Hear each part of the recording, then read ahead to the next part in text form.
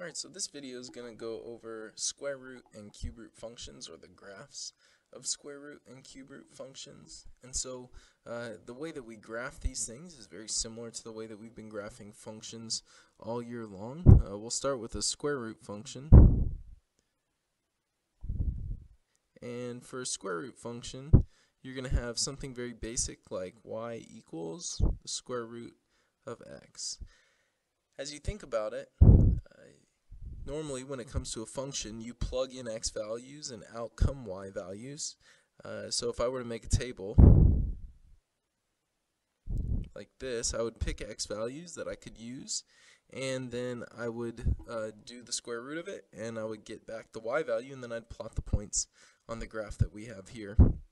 The one thing that's interesting about a square root function is, remember that you can't square root negative numbers.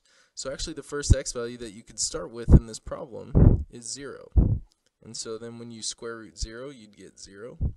And you could do 1, and then you'd have 1, because the square root of 1 is 1. Then if you want to just keep going, you could do 2, and that would be the square root of 2, and we don't know it. I'd have to get a calculator. If you tried 3, it'd be the same situation. You'd have the square root of 3. But then when you get to 4, what's the square root of 4? The square root of 4 is 2. And so as I'm graphing square root functions, I might think about picking x values that make my life easier rather than having to graph on this coordinate plane the square root of 2 for a y value or the square root of 3. It might be easiest to just go with 0, 0, 1, 1, and 4, 2. And so I'll plot those points, 0, 0, 1, 1, 4, 2. If you think about another x value that might work, I agree with you. I know you were thinking about it. It's 9, right? So 9, if you plug in 9 there, you would have 9, 3. And so then I could put that point here. And so a square root function graphs this kind of arc, if you will, that doesn't go all the way to the left and all the way to the right. It just starts at a singular point. We'll call this the starting point. It starts at a singular point, and then it goes to the right or the left, depending on the kind of transformations that are taking place in the square root function. So it's kind of like half of a parabola on its side. Alright, so let's take a look at another kind of square root function.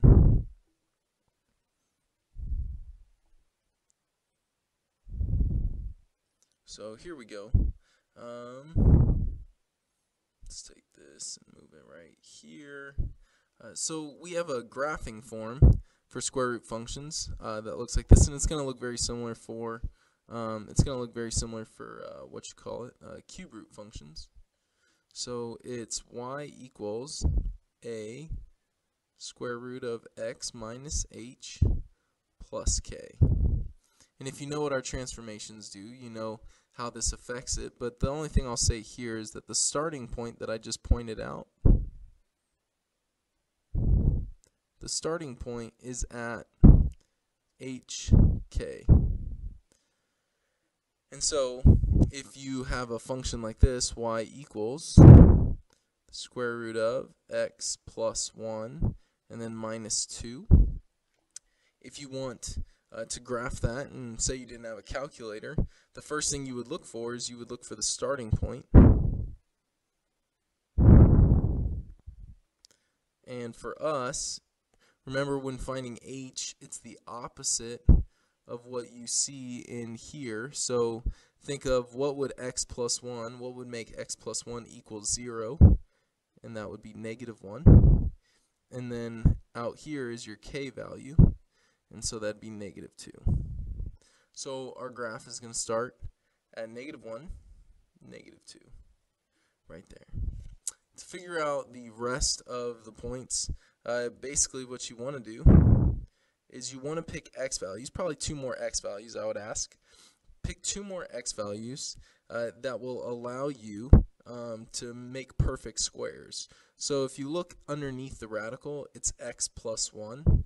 So think about a number that you could plug in for x that when you plug it in, it would create a perfect square. So I'm going to say that 3 would work because 3 plus 1 is 4. And if you think about it off to the side over here, 3 plus 1 and then minus 2. So 3 plus 1 is 4. Then I'd have the square root of 4 minus 2. Square root of 4 is 2. And then 2 minus 2 is 0. So now I'll have another point at 3, 0. Another perfect square that you might not normally think of is 1. 1's a perfect square. So what's an x value I could plug in for x that would get 1 underneath the radical? Just be 0. I could plug in 0, and so 0 plus 1 is 1. The square root of 1 is 1. Here, maybe I'll write it down to help you out. 0 plus 1, and then minus 2. So square root of 1 minus 2. Square root of 1 is 1. 1 minus 2 is negative 1. So then I'll have negative 1 for my y value. So 0, negative 1 is another point. And there's our graph. Okay, so we'll just have 3 points, the starting point plus 2 more. And then we'll graph that, and it'll open up that way. Now, of course, I'm going to ask you for the domain and range. So remember, the domain is how far to the left and right does the graph go. So for the domain, the farthest to the left that it goes is, right, negative 1. So we're going to say bracket, negative 1, and then it moves to the right forever. So that's going to be positive infinity. With the range, and that's not a bracket on the infinity, that's parentheses. With the range, it's how far down does the graph go to how far up. So what's the lowest point? The lowest point is at negative 2. So bracket, negative 2. And then it's going up, but it's going up slowly. So we'll say it's going up, and that would be positive infinity. The graph's going up. So the y values are becoming greater and greater and greater, and that's a parentheses. Now remember, the bracket means that it can equal it because we have a point there, our starting point.